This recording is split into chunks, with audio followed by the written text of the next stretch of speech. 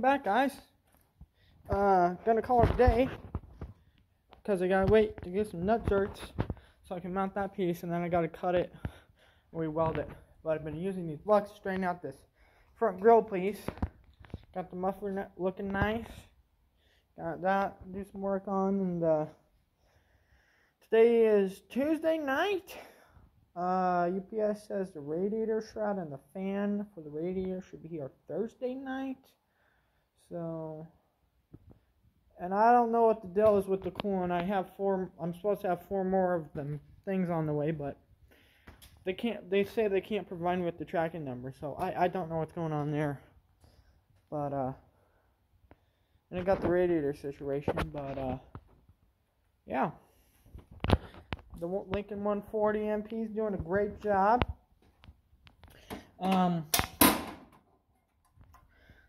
Wire.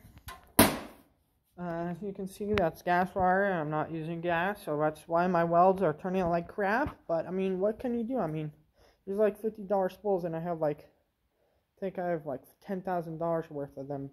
So, see, I need to get some gas, but it's like $400 a bottle, and it only lasts a couple hours, but...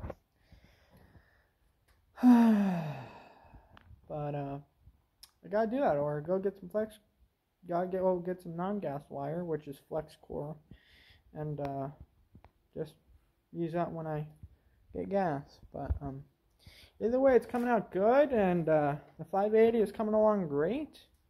We're gonna have this machine going, I think, hopefully Thursday night, probably by midnight, or Friday night.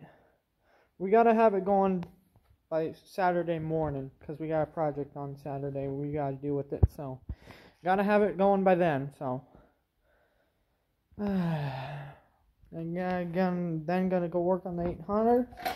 Gotta pull that part out, and I gotta build a slide hammer by one or something because it won't come out, and I can't really get at it with the chisel or anything because it's in there weird. I thought I could take this part out, but that's welded in there, it looks like. Yeah, it's welded in there.